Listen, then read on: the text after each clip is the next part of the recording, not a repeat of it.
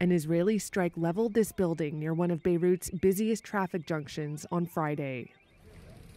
It happened in the Hezbollah-controlled southern suburbs in the Lebanese capital. Israel has stepped up its bombardment of the area this week.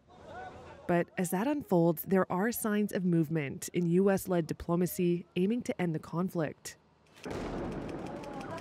On Thursday, the U.S. ambassador to Lebanon handed over a draft ceasefire proposal to Lebanon's parliament speaker, Nabi Berri, two sources told Reuters. Hezbollah has endorsed Berri to negotiate. The group is armed and financed by Iran, and Berri met with senior Iranian official Ali Larijani on Friday.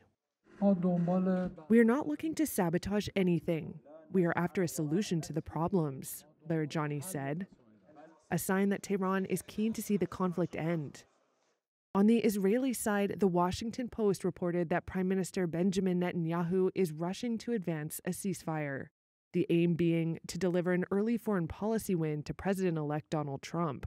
He's expected to be strongly pro-Israel.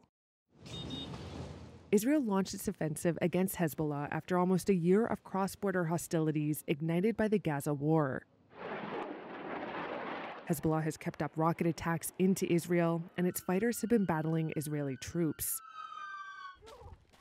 Israel's campaign has forced more than 1 million people to flee their homes in Lebanon and has ignited a humanitarian crisis.